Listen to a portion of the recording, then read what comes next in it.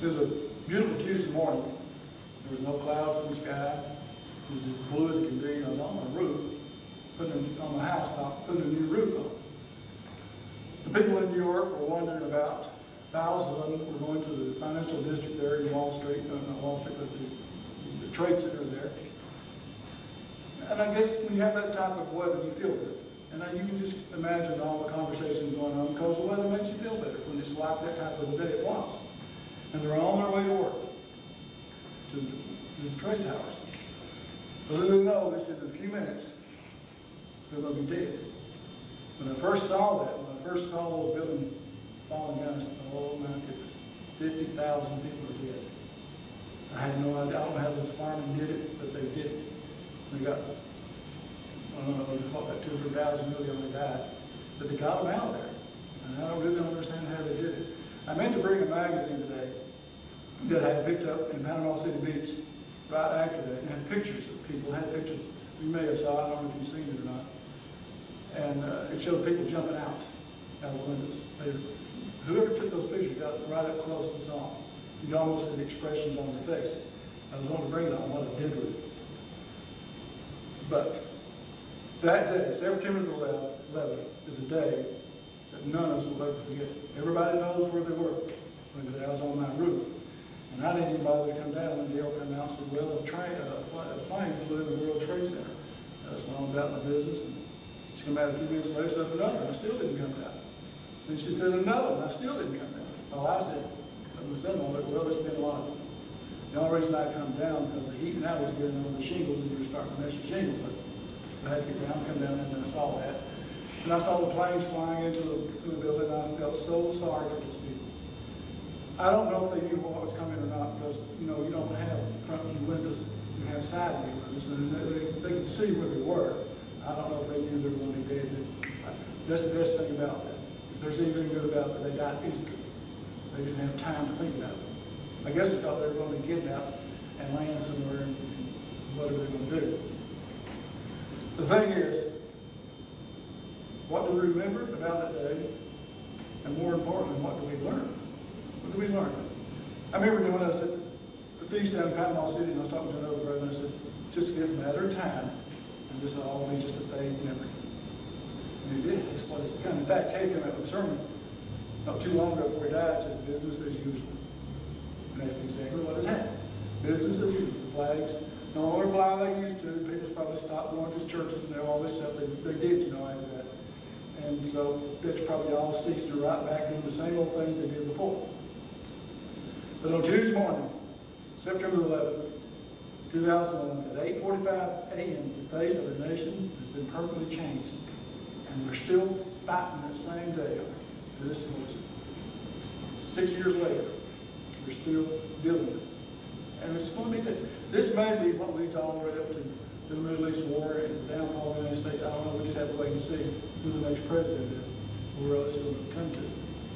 But that time, American Flight 11, Boeing 767, bound to Los Angeles, slammed probably 500 miles an hour into the Trade Center, the North Tower Trade Center. 18 minutes later, United Airlines 175, and also another Boeing 767, en route to Los Angeles with 51 passengers and 9 crew, approached the other trade building and it hit. You saw that.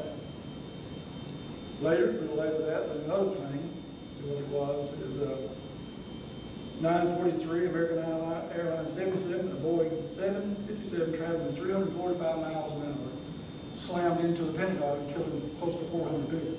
I used to work above the Pentagon there. It's called a great big building called the Naval Annex, and I can look down and see the Pentagon from where I worked at. I probably looked at the very site where that plane hit.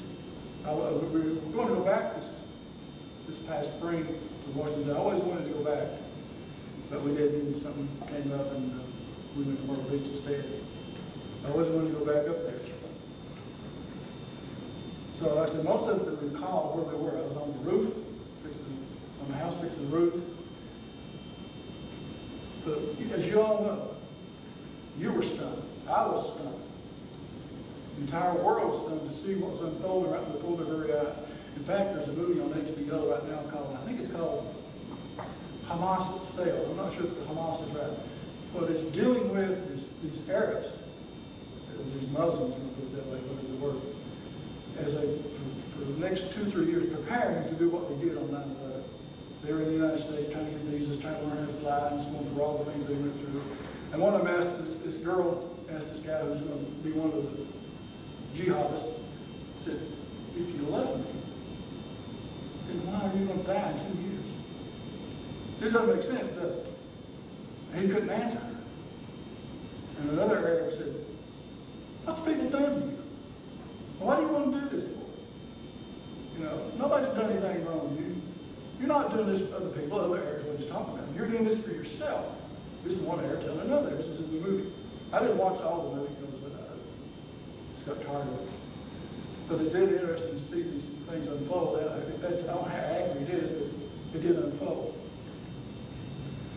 But one of the things you could remember seeing is they showed pictures of the Arabs around the world had they jumped up in glee and clapping and going on this. They were so elated that so many people were killed. And the truth be known, the millions of Arabs in this country who live in their freedom to do whatever they want stood up and cheered also. I think they did that, especially in Germany, Michigan, where there's probably millions of them living in Germany that cheered that downfall. This day has been characterized as the worst in history. It's worse than Pearl Harbor. It's worse than the Oklahoma City bombing just a few years ago. It's worse than the space shuttle challenge that exploded. It's worse than all of those things put together. The questions are very simple. How could this act happen? And what can be done to prevent it? You know, we sing a song here. You may not know this, but we sing, unless the Lord shall build a house. It's taken from Psalms 127, verse 1. This is what it says. Unless the Lord builds a house, they labor in vain who build it. And listen to this. Unless the Lord guards the city, the watchmen stay awake in vain. So in other words, New York City, they watched in vain. Because God's protection over New York City was not there, was it? If it was, then this would not be allowed to happen. So why did it happen? Why did it happen? Why did God choose to allow this to occur?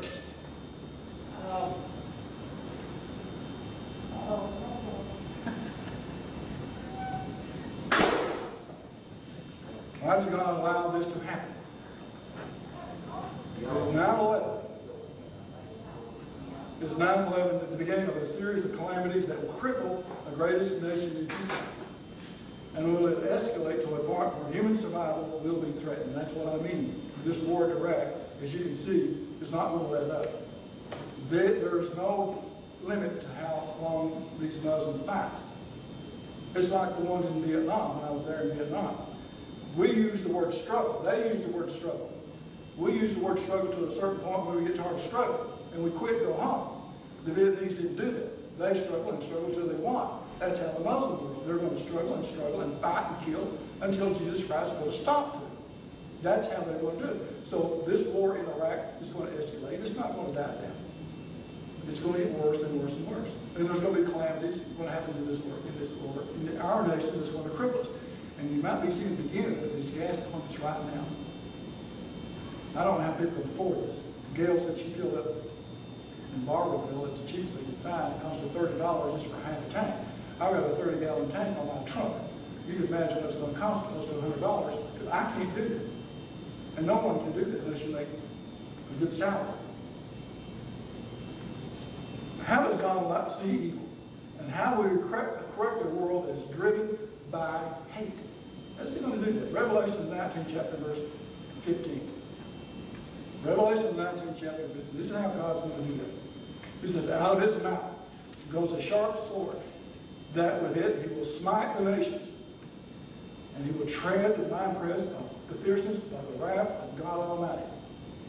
That's how he's going to stop this. He has to.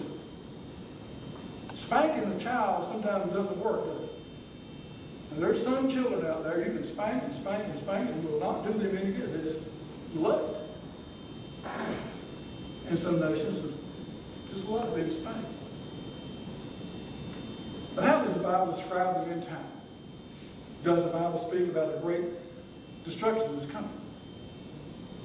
such as experienced on 9/11, or such talk simply a product of doomsday religious fanatics. Is that what I'm doing? Is that what the Armstrongs did since the 30s? A doomsday fanatic, predicting the end of the world. Well, no. The Bible speaks of a time that a great stress will come upon this earth. It is called the day of the Lord, as well as the day of God's wrath, and represents the last of man's rule on this earth. This is why that people who can come to services and do not hear what I'm going to talk about today, they're going to miss it.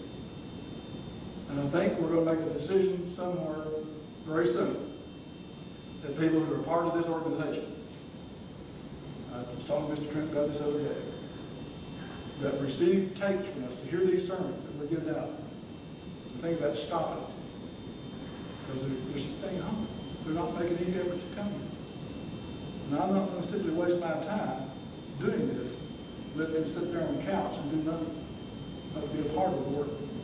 I'm going to go through some things here that deals with what God thinks about people like this. And so I'm not talking about you because you're a very loyal and very faithful servants here. We're going to look at things that what God's going to do to people does not take this serious. This is a very, like I said last week, this is the most important work on the face of this earth. And not to want to be a part of it, just to want to sit back and do nothing, let everybody else do the work, that doesn't please God at all. Not one bit as we should see. Mankind will finally experience firsthand just how serious God is about being defiant to his laws in this government. Look at Joel 2, the second chapter. Joel, the second chapter, verse 11, I'm sorry. Joel, the second chapter, verse 11. And the Lord shall utter his voice before his army, for he is strong that executes his word. For the day of the Lord is great and very terrible. Who can abide it? Who can abide it? Joel was not the only person describing the day of the Lord. The Apostle John wrote this letter. Revelation 6 chapter, verse 17. Revelation 6, if I go in too fast, just let me know. Because I've already got them written out, so I can read them. I keep reading part of that line from the Lord. Revelation 6 chapter, verse 17. This is the Apostle John there. For the great day of his wrath is come. Who shall be able to stand? You can read these things that are coming on this earth that God's going to do to this earth. And you can understand why he's going to do what he's going to do. He has no choice. And so it's mind-boggling that things are going to take place. In fact, I can't even visualize things that are going to take place on this earth through his wrath because of our total disobedience to him. If the world is in disobedience to him, what about those who know the truth and refuse to do it? What category do they fall in? John goes on to describe how during this time, even the mightiest men will be consumed with fear. I don't care how strong you are. I don't care how mean you are. People who play football, you've got to have a mean streak in you to play that game. Or violent people such as Osama bin Laden, all these violent people, all these people who think they're so great and so mean and so tough. We're going to see this is how God describes it in Revelation 6 chapter, verse 15. Revelation 6 chapter, beginning in verse 15. John writes, and the kings of the earth, and the great men, and the rich men, and the chief captains, and the mighty men, those who think they're so powerful and so strong, and every bondman and every freeman hid themselves in the dens and in the rocks of the mountain, and said to the mountains and to the rocks, follow us and hide us from the face of him who sits on the throne and from the wrath of the Lamb. How do they know that? How do they know that's who that is? Because they've been told for about 50 years. And it's finally going to dawn on these people through what, I don't care what those people think about the Armstrong. I don't care anything about their personal life, anything about what they got on the television, on the radio, and told the prophecies about the coming kingdom of God. And all that's going to entail is the truth. And it's going to stick in their minds, those who are alive. And they're going to remember, how do they know that this is the Lamb of God? Because they've heard it before. They're going to know. Isaiah 2, verse 19. Isaiah 2, verse 19. They shall go forth into the holes of the rocks and into the caves of the earth from terror of the Lord and from the glory of his majesty when he arises to shake the earth mightily. For those people who are staying home, For those people who don't want to be a part of this work, for those people who just want to criticize the ministry and make fun of us because we dressed to please Herbert Armstrong. He'll be pleased with you the way you're dressed. And those people who want to sit there and do nothing, shame on you. This is the greatest work. Maybe you're the ones going to be screaming and hiding in cliffs of the rocks and hide us from the face of the land because we didn't do what we're supposed to be doing. This earth, during this period of time, will be filled with such terror that men will seek death and not be able to find it. You read that in Revelation in the 9th chapter, verse 6, I won't turn there. They will want to die. And death is going to be denied. God's not going to let them to die. I don't know what the problem is here. Maybe some chemical things or something like that. And they're going to suffer. They're going to suffer. Now there is I've read some of the old literature of Herbert Rawls talking about, he believed in the Laodicean era, these things, and they're going to go through the tribulation. And I don't know if I believe that or not when that came out. I know today I don't believe that. I don't believe the church, those who are lackluster, those who are complacent, those who are not on fire for the Word of God, I don't believe they're going to allow, God's going to allow these to go through the tribulation. When you read that, when you read what it says, who are these who come out of the great tribulation? What did it say? These are those who have cleaned their robes. Now they've got on white, clean linen. That means they've repented.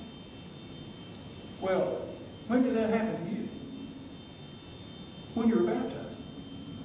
So what I'm understanding what he was saying, you can take off the robe, put on the dirty robes, go ahead and do whatever you want to, go through the tribulation, repent, come back, put your clean robes back on. I don't believe that one bit. If you don't make it through this first time, you're not going to make it through the tribulation. He's not going to allow you to put on clean robes and take it off, put them on and take it off. You're going to put it on and keep it on. That's what the days that we're living are all about. Keeping that white, clean robe on. And so those who do not want to be a part of this, those who want to criticize, well, we'll see what's going to happen to you in just a few minutes. Zephaniah, the first chapter, verse 14. Zephaniah, the first chapter, and verse 14. It says, the great day of the Lord is near. It is near, and hasteth greatly. Even the voices of the day of the Lord, and the mighty man shall cry there bitterly. I guess the best way to describe it is for a man to be in labor. And I don't know what that's like. I've seen the expressions on Gail's face. I've seen the expressions on my daughter's face, giving birth, and it wasn't fun. It wasn't fun. The pain on their faces was not fun. So the pains of men who think they're so tough, I can take anything. They're going to weep bitterly like a little baby. Unless you have that protection of God Almighty, no one on this earth will be able to escape. You just read it. You just mentioned all of it. If you don't have God's protection, you have no place. There's no place to hide. Nor will mankind be able to buy his way out of this distress that is coming to this earth. They will throw their silver and gold into the streets. And it's useless to them. It's absolutely useless to them. They can't buy their way out of this one. You know, this time for God is wrath. Let me read it. Zephaniah. Turn that right quickly.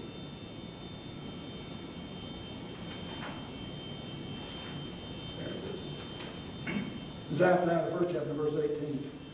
Neither their gold, neither silver nor gold shall be able to deliver them in the day of God's wrath, but the whole land shall be devoured by the fire of his jealousy.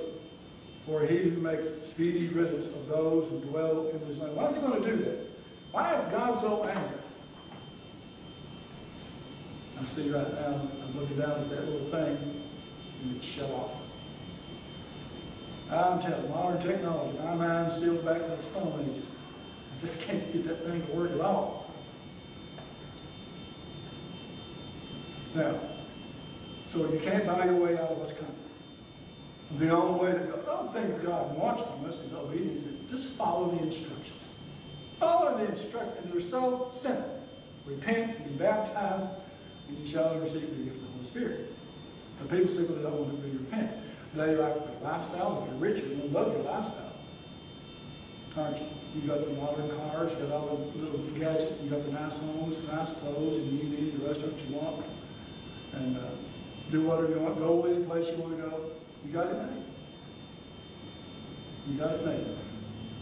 So, they're not going to repent. They're not going to repent of that last. I'm anxious to see.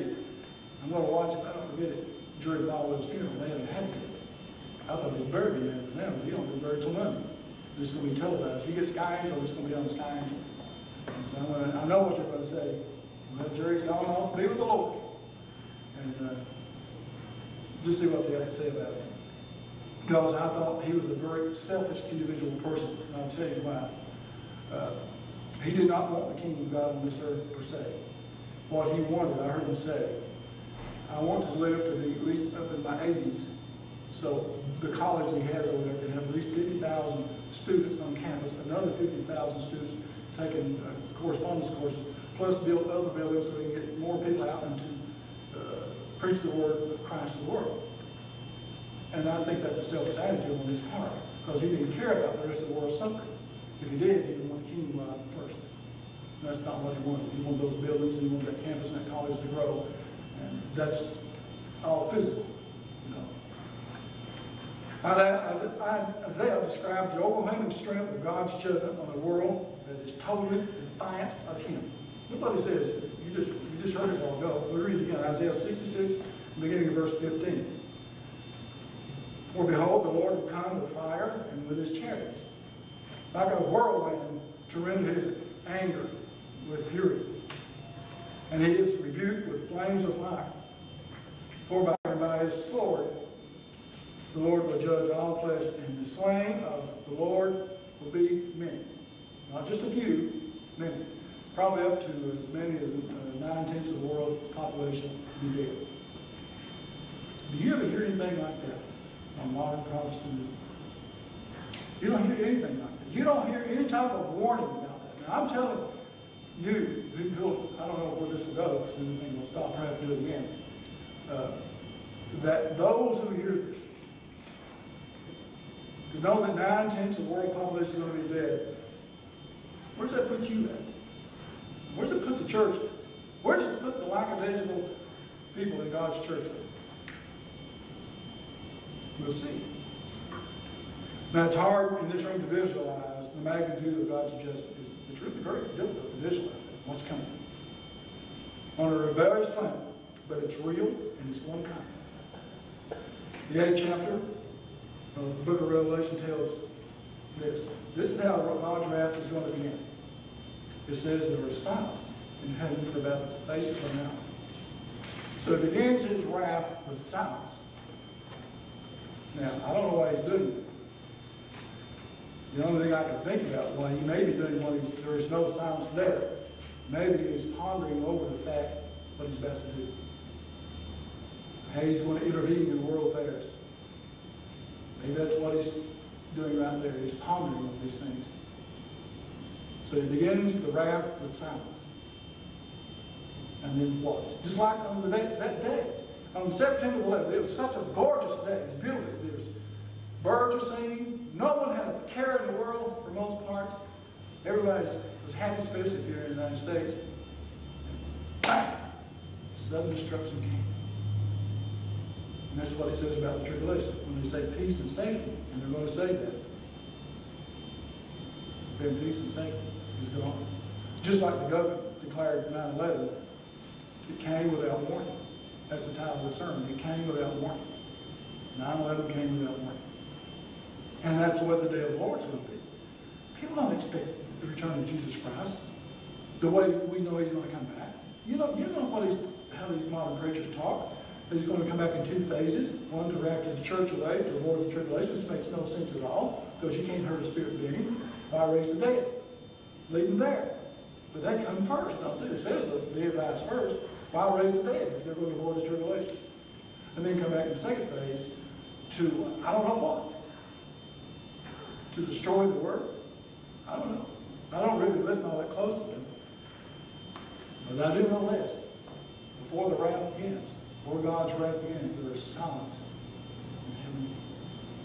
And, you know, like I say, the only thing I can also think of is pondering, he's going over in his mind exactly what he's about to do. That's all I can think of. He is going to use a lot of correction on a world buried in human filth and evil. That's what this world is consisted of, isn't it? Evil. I don't know how people say that. Every time we turn around, it seems like a woman has disappeared and her husband is accused of murder, or just vice versa, the kids. Don't these people ever hear a thing called divorce?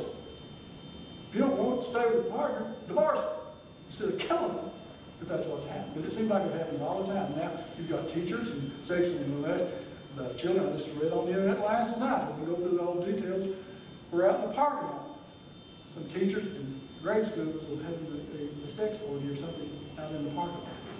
Little babies. And we were talking to George the other day on the phone, and I said, I haven't seen the Timmons' website. I'm trying to link on it. I can't pull it up. And this was it COG. I forgot what it was. He says, I think what he told me, he says, they thought that you can't get women without money or something like that. That's what they thought. So they changed their website, the Timmons did. I said, how would you even think something like that? Now, my mind don't work that way. When I look at the website and look what it says, you can't get women without money. That's what went through their minds when they saw their website. So he said they changed it. So why does people think that way? One of the things that people don't understand, why they think the way they think and how they come to think it, how they come to realize and live their lives the way they do. They don't know.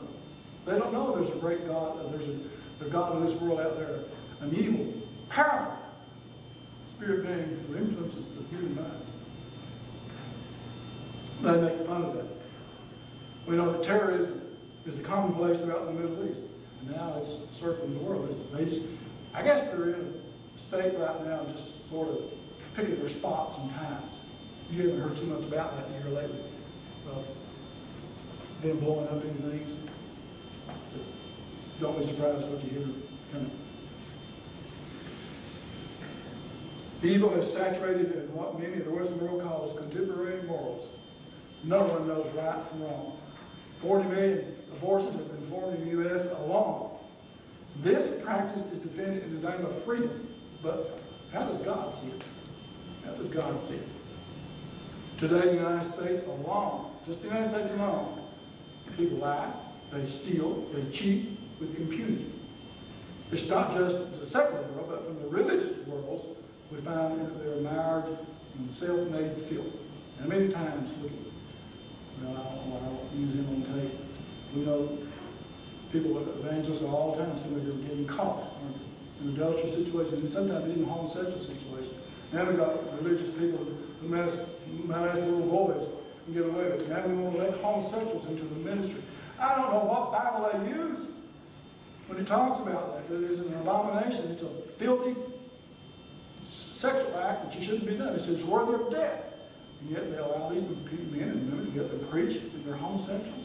You think that pleases God? No. Television evangelists are caught in adulterous acts of prostitution. And even with members of their own congregation. It happens all the time, all the time. And it even has happened in the church of God. Faith healers proclaiming Jesus is the Lord has been exposed as charlatans, scamming thousands of people, and searching desperate for the hope. These people are searching desperately. They scam for hope. And they take money from them by the millions. I was just looking the other day at Fred Price, his mansion he lives in, out in California. And also, Jesus is Lord, him and his wife, Gloria, what's his name? Out in Oklahoma, he rides a motorcycle. But he had a mansion, like 26 rooms, all the cars, and all this stuff. And all of them, I always tell them, we just rich in abundance. Scamming people. It doesn't end there. This is from the standpoint of God looking at the world. It doesn't end there. Governments, too, have failed to provide true leadership. God says, if you don't obey me, the leaders I give you won't have enough wisdom to go to the bathroom by themselves. That's my putting it this way. But they won't have the wisdom to guide you correctly because of disobedience to me. Well, you can see, they take payoffs. And yet they put other people in jail for doing the very same things. And all these lobbyists do, they go up there and they court these senators and pay them off in order to get votes, to vote their way to get their whatever law passed. That's just buying votes, isn't it? What's the difference? And we have this all the time. The court systems are all crazy. Look at O.J. Simpson, he got off with murder. At least he thinks he did. He hasn't yet. And I guess you saw at the Derby Festival, the guy wasn't serving when he wouldn't allow him there no more. He was his friend years ago. And people got up and applauded. And so this is the world that God looks at. A world full of evil. We're full of filth, full of immoralities. No one knows what's right. Full of false religions, false gods, false stupidity, the way I put it. I'll never know, and I cannot get it in my mind, how you worship a cow. I don't understand what goes through a person's mind who thinks a dumb animal is better than you. That don't make sense. Doesn't make a bit of sense. But how far will this world go before Jesus Christ intervenes? You all know what it says in Matthew 24, verses 37, 30, and 39. It talks about in the days of Noah. There's always continuous evil in the days of Noah. And that day is going to be approaching us very soon. It's going to get much worse than the conditions you look at today. There's nothing to compare to what it's going to be. It's going to be so dangerous out there. That's what it says. In perilous times in the last, the word perilous means dangerous times to be living on this earth. That's how bad it's going to get. As the days of Jesus Christ approach, you're going to see things get much worse before he stops it. Before he puts an end to it. Brother, this is the world you and I live in. This is the world we must function in. That's why so many people who do not show up to these services, who can be here, shame on you. It's a shame on you. God has called you to be a part of this work, not to sit home and put on your robe and kick back in a recliner and throw in a CD that has a sermon on, which you probably fall asleep halfway through it in the first place and never listen to the whole thing. If you do listen to it, you probably don't pay much attention to it. You probably don't know what you're about. We probably don't do anything. It's a shame on you for not wanting to be such a part of this work, the most important part in this world. This is the world we live in. With all its technology, the life is filled with violence. With all its knowledge, it's filled with ignorance and superstitions. With all its wealth, it is filled with poverty. With all its laws, it's filled with filth and it's filled with crime. I used to, when I was a park ranger, I had a KRS book, it was that thick. And somebody broke into one of the cabins, had to look up the stupid law to see when I could apply it to it. Because if you broke in with a gun, it's a different one. Or if the door is open, you broke in, you come out and you stole something with it, it's a different law. It's stupid. You can't enforce stuff like that. There's no way. There's too many of them. So with all our wealth and all our laws and all our judges, we still are a nation filled with crime. So we've got a big problem now. A humongous problem that we cannot solve. The only thing that you and I can do is what I'm doing right now, and the rest of the ministry is lift up our voices like a trumpet. I'm trying to convert people. Tell them the truth and let them do with it what they wish. And Christ says it, and God says it, even if they don't want to hear it, it doesn't make any difference. You tell them anyhow. You tell them anyhow. These bunch of stiff-necked, hard-hearted Israelites, you tell them anyhow. And that's what we want to do. That's why I'm a part of this work, to do just that. Every aspect of society is corrupt. Its politics, its education, its culture, even its religions have failed and have created a world filled with suffering. That's what these atheists say. That's what these agnostics say. All these problems in the world because of religion. You know, they're probably right. They simply don't know who the true church of God is. They don't know you people are the true church of God. To them, Jerry Falwell is the true church, is the church of God. Billy Graham, all these, they think that is God's church. They think the Catholic Church is God's church. They think it all. They don't know that God's church is very small. The church that obeys God, that wants to be a part of the work of God. They don't know anything about it. They just see the world through their eyes. They see the violence, they see the filth and the problems, and know it's because of religion. False religion. This is the world that God sees. And is the a way that is not very pleasing to me. Can't blame you. Many of the world today dismiss the prophecies of the Bible as silly or so unimportant. Who cares about that old book? We proved it over and over. It's not accurate. It's got so many errors. It contradicts itself. And nobody cares about it anyhow. I've heard all this nonsense all my life. I don't want to hear it no more. As I went through last week. Scoffers was there. I don't want to hear this no more. I've heard. I don't want to hear about the coming of Jesus Christ. The fact is, brother, the vast majority of people in this earth have no idea what the Word of God says. And that's true. They have no idea what the Word of God says. And I'll tell you how I was painting the house, and I said, tell this guy, I said, you know what? I said, if Billy Graham was right, I'd ask him this question. Billy Graham could not tell me the biblical definition of what a Christian is. I said, he looked at me and I said, you claim you go to church. You tell me. I pointed right to this. You tell me what a Christian is. The Bible, I want you to hear your definition. I want what the Bible is. He couldn't do it. And so yesterday I was talking to him. Excuse me, I was talking to him. He said, David, every time I say something, you say I'm wrong. You mean I come across like that? He says, yeah. Well, everything he said was wrong. He doesn't know. But he wants to know. He just doesn't know. But the vast majority of people have no idea what the Word of God says. That's why they're going to be caught off guard and surprised. They'll be losing voice. With mankind's attitude about God, the Bible, and how everyone takes precaution to avoid something they're convinced is not going to happen. So they're not preparing for what's coming because they're convinced it's not going to happen. They don't believe there's a God that's going to intervene. They don't believe there's a Jesus. They believe there was a good guy named Jesus Christ. They don't think he was born of a virgin because you can't be born of a virgin. That's impossible. So they think he was just a good old guy. Muslims think he's a good old guy. They just can't believe. The Jews think he's just a good. But they don't. You know what they think about him. They just can't. They put it in their minds that God had to die in order for us to live.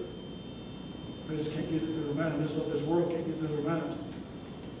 And what about you, the members of God's church? What is your attitude towards the Bible?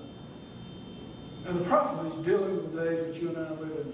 This is where I'm telling you, this doesn't pertain to you. It pertains to those people. I wish this was going out on the thing. Maybe she can send it to George, maybe go out. I don't know. Or I have to do it again. To those people who sit home, who know better. They're going to be caught off guard. And they're going to cry like a little baby. They wish, like everything else, they'd done what they were told to do. Dealing with the days that you and I live. If you're asleep, it's time to wake up, Paul says. Wake out of your sleep. It's time because the redemption draws nigh. It's much closer now than it was. Go back and read Herbert Armstrong's autobiography. Go back to the time when he was in Chicago and to the time he talks about a dream that either he had or his wife had. You remember that? Talking about the stars she saw and had a dream about, and the angel come down and explained to whatever it was. The coming of Christ is getting very close. That was 1930 or 40. So how much more closer are we today, 60-some years later? And it's time to wake up. Or you're going to be caught off guard. You become one of those people who will try to hide from the face of God and don't want to see this. What's coming? 2 Peter, the 3rd chapter. 2 Peter, the 3rd chapter, verse 10.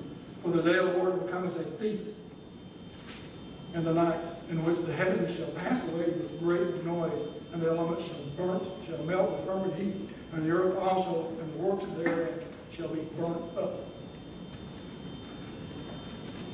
We read that, and to those who are faithful, loyal, and true to God's word, who are desiring for it, they take it very seriously. For those people who are lackluster, people who are growth, and do not want to attend services, they just don't care what that says. This is what God says to the church. Revelation 3rd chapter, verse 3. Revelation 3rd chapter, verse 3. It says, remember therefore how thou hast received and heard. Received and heard what? Well, the gospel of the kingdom of God. How you got it? How you received it? Then what it says, and hold fast to that. Hold fast to that and repent. Repent of what? Remember the Sabbath day to keep it holy. It is a commanded sin. I don't care. A lot of them say, I don't care. I don't care if God says it's a commanded sin. I'm going to stay home because the gas prices are too high. Well, it's high for me. It's high for you, isn't it? It's high for all of us. But if you go ahead and read the 12th chapter and the 6th chapter, the 12th chapter of Luke and the 6th chapter of Matthew, God says, if you keep my laws, and one of them is the Sabbath, if you keep it, then I'll make sure you have the money and the things you need to get the services. He's talking about physical things, clothes. Nobody gives you free clothes. Nobody gives you free food. Nobody gives you a free home to live in. You have to pay for all this stuff. And God says, if you'll do this, if you'll seek the kingdom of God first, and all his rights are his laws, that means, number 4, it also means the annual holidays. If you keep these things the way I'm telling you, the instruction books here, if you do that, then I'll make sure you have all these things. A lot of people don't have enough faith. They look at that price of gas and say, man, I can't afford to do that today. So they don't even really give God a chance to bless them.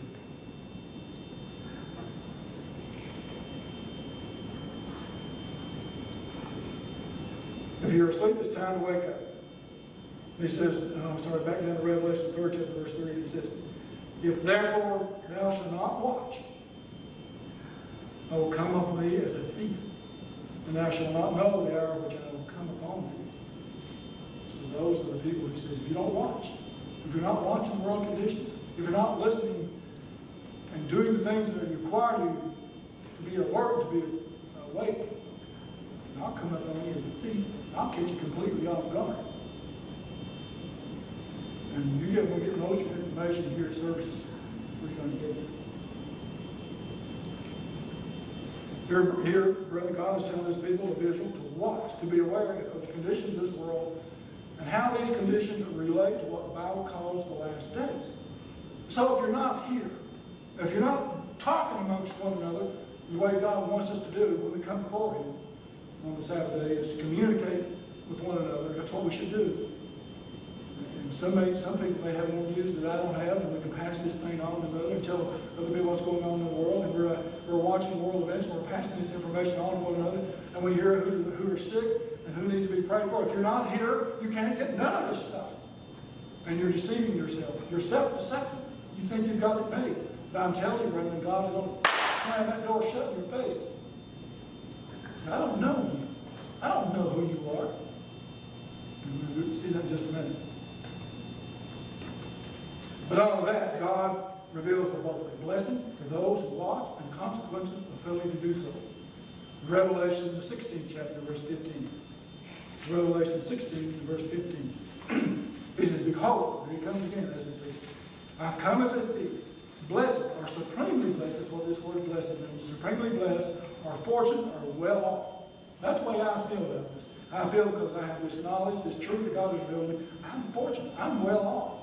But I'm only well off if I obey the instructions that God says I'm supposed to be doing. Not just as a minister, but just as a person of the Church of God who's been called to take part in this end-time work. And so are you. So you and I are very fortunate to know what we know. He could have easily called somebody else and been left us out of the loop. Couldn't he? But he didn't do that. He didn't do that. He that watches and keepeth his garments lest he walk naked and they see his shame. Now, have you ever seen the other old historical movies or videos of the Jews in Nazi camps? They were naked, weren't they? They were naked. They stripped them down, bare naked. This could be both physically and spiritually speaking. They could see your shame, your sins are now being shown. But it also could be physical. Notice what Deuteronomy, the 28th chapter, says about this.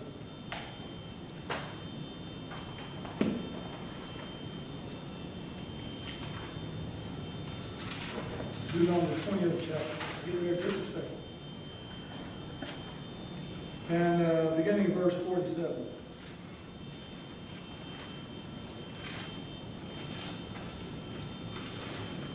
It says, because you do not serve the Lord your God with joy. You know, it should be joy. You know, I look forward to getting up. I don't care if there's 4 or 5 here. I still look forward to the Sabbath. It seems like I can get here before I can turn around. But getting cleaned up and coming down here and be with you. I get a great deal of pleasure out of this. But it says, because you do not serve the Lord your God with joy and gladness of heart, and for the abundance of everything. Therefore you shall serve your enemies, whom the Lord sent against you in anger, in thirst, and in nakedness, and in the deeds of everything. And he shall put a yoke of iron on your neck until you are destroyed. That is what you're going to get for not watching, and for not obeying God's laws and keeping his Sabbath days the way he said. I'll strip you naked. I'll let everybody see your shame. Put you right up there in public. That's what the armies did. Well, I've always done that. Strip them down there. Complacency and an attitude of self-sufficiency is a precursor to this shame of Revelation, the 3rd chapter, verse 17, talking about the devil, see there. You can read that anytime you want to. And Jesus Christ said, I am coming again, but you don't know when, do you? Since this is the case, it is urgent on every Christian that he or she should be in a constant state of readiness, always ready for the return of Jesus Christ. Not letting your oil down, not letting your lamp die out. Always being in a constant state of preparedness. Failure to do so could be catastrophic. Luke the 12th chapter. We're getting close to the end. Luke the 12th chapter.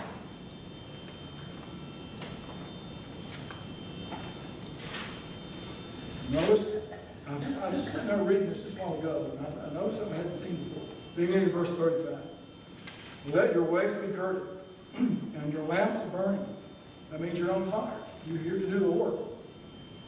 And yourselves be like men who wait for their master when he returns from the wedding, that when he comes and knocks, they may be open to him immediately. It sounds like Matthew 25, doesn't it? The 5 wise virgins, the 5 foolishness.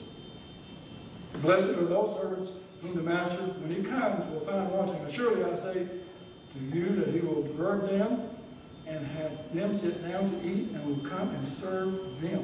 Who? Who? Those whose lamps are on fire. Those whose hearts in the work of God. Those who have never let down. Those who he says, he finds doing. Those wise virgins who are on fire for the work of God. I'll make you come down and sit at my table, and I'll serve you again in the kingdom of God. And if he should come in the 2nd watch, or come in the 3rd watch, and find him so, blessed are those servants.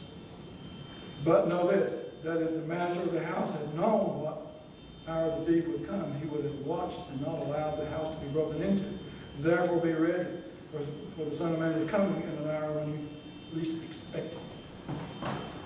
So at least if you come to service, you may get an idea on prophecy. You may get an update on news items and things of this nature, and how close we are to the return of Jesus Christ, and how close we are to the tribulation, because we're always constantly got our nose in the news and looking for things to bring you. And if you're not here, you're going to miss it. You're simply going to miss it. The Bible states that the events surrounding the end of the age and the return of Christ will be a great surprise to this world and to half the church. To half the church is going to be a tremendous surprise. Unlike 9/11 that came with no warning, but the return of Jesus Christ is coming with a warning. That is our job, brethren. Matthew 24, verse 14. And this gospel, this is a prophecy about the soon coming kingdom of God and the events prior to it. All that entails is our job to preach to this world as a warning and as a witness. And this gospel of the kingdom will be preached in all the nations, and then the end will come. So they're going to have a warning. The church members have a warning. 5 of them says, I don't care. I want to do what I want to do. I want to take these clean garments off, and I want to go do my little thing for a while. And then when I hear the noise of the prophecy being fulfilled, the return of Jesus Christ is imminent, I want to put them back on, as though I'm a righteous person, and the door is slammed shut in my face. Mark, maybe you'll have to turn to Matthew 24, Mark 13, and Luke 21 gives a powerful description of the end time. If you've read it, you can read it again at your own leisure. And we just can't ignore those things. We simply cannot ignore those things. Today we live in a world full of religions, don't we? New ones are emerging every day. The thing you have to come to realize, I brought this out in the Wild Horse, that Jesus Christ is addressing the faith as asserting to belief in Him, not the Muslims, not the Muslim world, not all the other religions of this world, the Confucians and the I call them Confucian religions. Confucius, I don't know what they all are, voodoo and all these other, you know what they are. He's not talking about those people. He's talking about the religions that believe in him as a source of deception. And you see it on a constant daily basis. And we've got to realize this. We've got people out there, I've heard years before, that take and listen to John Hagee sermons as though this man knows what he's talking about. And he doesn't. He's got a little truth, like all of them. But he simply doesn't know who Israel is. He doesn't know. And so they listen, they pour out, they listen to his sermon. These are people who've been called to listen to a false minister of Satan. I asked this guy yesterday, I said, do you know how to tell a false minister? He said, no. I went on to explain to him what I was in. What I was in. He just can't get it. But we in God's church are better get it. We better get it. How in the world can people profess Jesus Christ and be guilty of deception? That's kind of hard to believe. But he says that. He says, many will come in my name saying, I am the Christ. And that's what they do. Jesus is the Lord. The fact of the matter is, self-professing Christians believe they have the right to decide for themselves how they can worship the Son of God. And that is exactly true. I'm not stating I'm stating the fact. And you know, you get your Sunday morning paper, look at it. Pick the choice of the church of your choice. And they're all different. And they all got the same book. It's incredible. Brethren, the great God has called you and me out of this world of religious confusion and given us a glimpse into the most magnificent kingdom that is coming to this earth. We've got a glimpse of it, don't we? A kingdom that we rule by mercy and judgment and faith. It is a kingdom that will produce peace, great peace, health, prosperity, and great hope for all human beings. No more you'll have to look on television and see these little children around the world dying of starvation, flies all over the feet, over the face and feet, and little matchstick legs, mothers dying, people being killed because of the false religion, because they don't believe in the Muslim religion, they've been killed. And on it goes. It's no more that's going to take place. God's going to allow it to happen. He's going to put a stop to it. All that foolishness, he's going to put a stop to it. Through this great kingdom that's come to this earth, and you and I have the privilege to know what's coming. He's given us a glimpse into the future. And that's what we'll be a part of. That's why we're here. God wants his servants to proclaim the good news of that kingdom. That's what we want to do. We want people to know what we know. And let them do with it what they want, but at least give them a chance to know what's coming to this earth and who Jesus Christ really is. Not the false one that is preached every Sunday. Not him. Not that one. But he wants us to give that good news. That's why you're called. That's why you're to be a part of that work and to follow his instructions written in the Bible. The return of Jesus Christ is real. And it's coming. It's coming with a warning. And to the end, he's directed this service. You and I, he says, lift up your voice like a trumpet and show my people their sins. That includes you. You're the servant of God. I'm the servant of God. That's what we're supposed to be doing. And spare not. Don't spare one word. Don't leave something out and add something to it. You know, you can't do that. When speaking about the fight against the Soviet Union, listen to this. This pertains to us. When President Reagan was alive, and he talked about the Soviet Union, this is what he said about communism. He said this, if not us, who? And if not now, when? And this statement is just easily applied to God's church. If not us, who? And if not now, when? When are we going to do it? And who's going to do it if we don't do it? The Church of God. Members of the Church of God around Israel, whoever they are. If we don't do this, if we don't lift up our voice now, when are we going to do it?